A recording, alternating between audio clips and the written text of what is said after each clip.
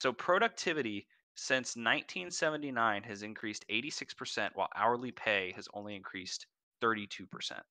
So workers in America have become more productive and are getting paid less for their productivity. I mean, In terms of value of money.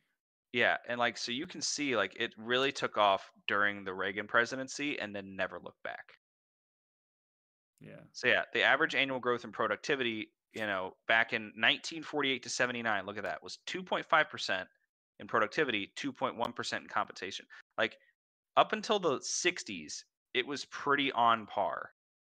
It was pretty even. And there was some disparity going into the 70s, and then it started to widen some more. And then as soon as we get to the early 80s, it just explodes. And I mean, look at this discrepancy. It's getting worse. This gap is just widening and widening and widening.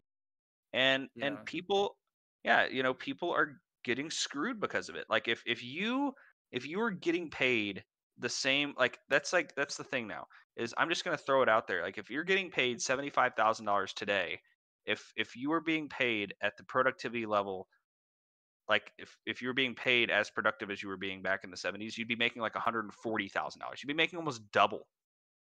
Isn't that crazy? That's crazy.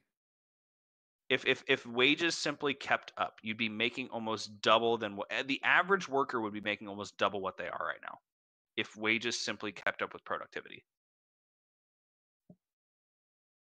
But, everything's fine. A lot of Anyways, a lot of a lot of people are out of touch with this though.